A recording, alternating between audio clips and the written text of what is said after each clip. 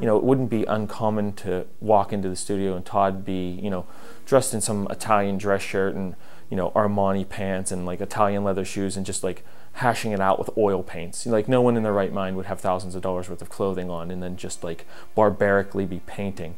But that would be Todd. And then you might show up at some other point where, you know, he's there, it's the middle of the summer, it's way too hot, and he probably doesn't have hardly any clothing on. So you just don't know where you're gonna walk into. Just this past month, getting ready for the show, we've talked a lot, we've joked, we've laughed. He's such a fun guy. I absolutely love him. He's the happiest artist I know, and he's got so much to say. And I really appreciate his sense of humor with art and his just freedom with it. I guess I would have to say that my favorite experience overall with Todd has just been the process of getting more involved with his work since I'm in constant communication with him.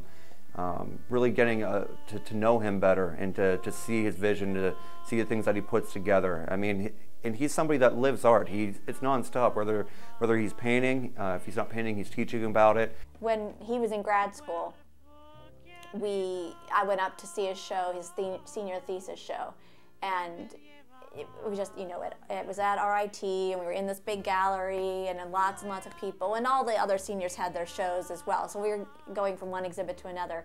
But the day before I had been helping him set it up, he had, it was really a series of pieces.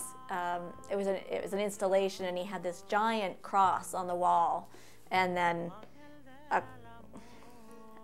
like a red carpet going out towards the cross, and then other things standing up. It was called Brazen Idols, so it was about advertising as a religion. But at some point, I just sat down in it, and it just felt like a church. It felt like I was in that church environment, and so that was fun. It was a fun experience. I have the opportunity to bring my students back to Cal U once a year to experience painting and other mediums, but the students who take his painting class always have really fun and great, wonderful experiences and come back and tell me about them and want to go back.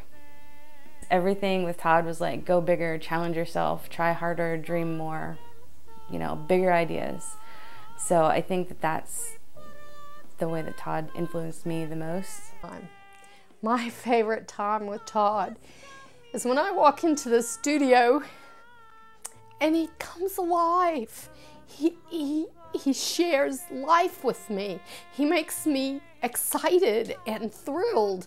And, you know, I will have forgotten how exciting life can be and how wonderful life can be. And then I come in and he's got these ideas and it just generates something in me, and I go away and I feel like I've been blessed again. I've been reborn somehow, and that there's so much that's possible and that I'd forgotten it.